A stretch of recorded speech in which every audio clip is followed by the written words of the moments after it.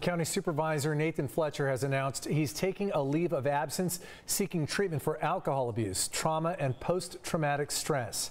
Good evening and thank you for joining us. I'm Carlo Cicchetto. I'm Marcella Lee. Fletcher's office says he will drop out as a candidate for state senate. As CBS 8's David Gottfredson reports, Fletcher issued a statement saying he will check himself into an inpatient treatment center this week at the insistence of his wife. This is the first official warning to the group that your outbursts are disrupting the conduct of the Board of Supervisors meeting. County Supervisor Nathan Fletcher knows all about the stress of being a politician. Hey, sir, this is your second warning. Your conduct is disruptive to the meeting. Your time has expired. Please allow the next speaker to speak. My conduct is not disruptive. Your conduct has been disruptive. He took a lot of heat as the chair of the Board of Supervisors during the pandemic. Go pound sand, Nathan Fletcher.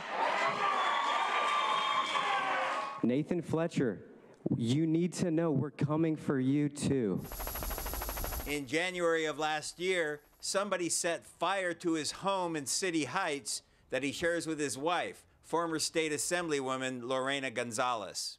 Everyone's safe, and the rest of it doesn't really matter.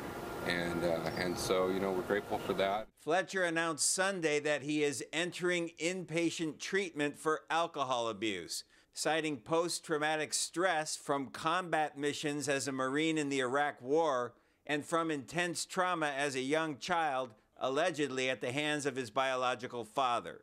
I ended up in the custody of a violent, horrible person. iNewsSource reporter Joanne Ferrion asked him about the abuse in 2013 when Fletcher was running for mayor. Did he hit you as well? Yeah, he was abusive physically, and